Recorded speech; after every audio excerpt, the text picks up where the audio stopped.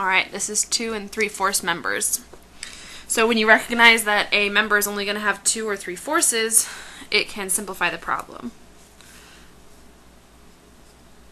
So 2 force members.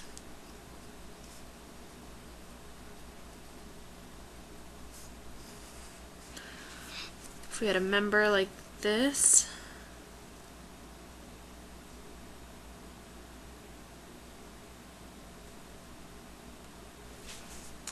point A and point B, force A, you had force B, and if force B is equal to F, as well as force A is equal to F, and they are on the same line of action, it's a 2 force member. So for it to be an equilibrium, the 2 forces acting on the member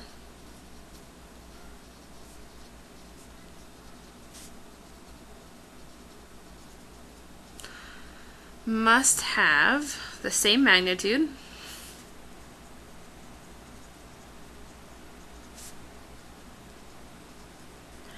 act in opposite directions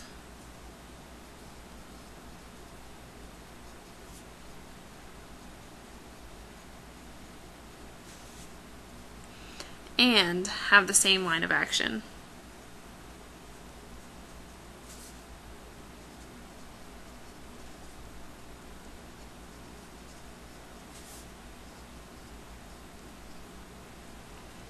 Directed along the line joining the 2 points where these forces act. So this is a 2 force member because the magnitude is the same of F, and they are in opposite directions and have the same line of action, which is directed along the line joining the 2 forces, where joining the 2 points where the forces act. Okay. And a 3 force member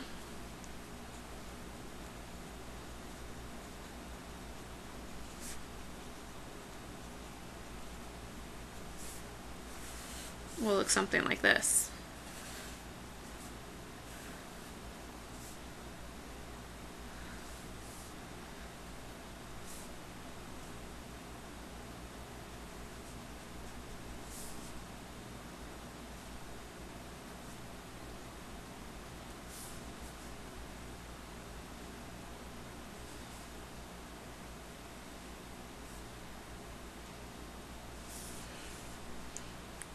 Or it could look like this.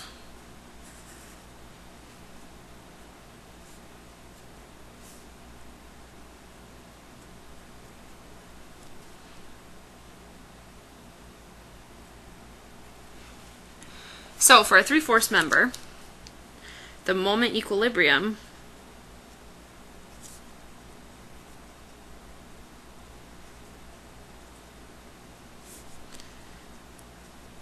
can only be satisfied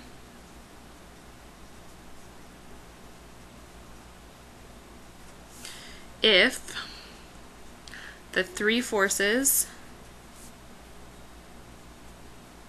form a concurrent or parallel force system.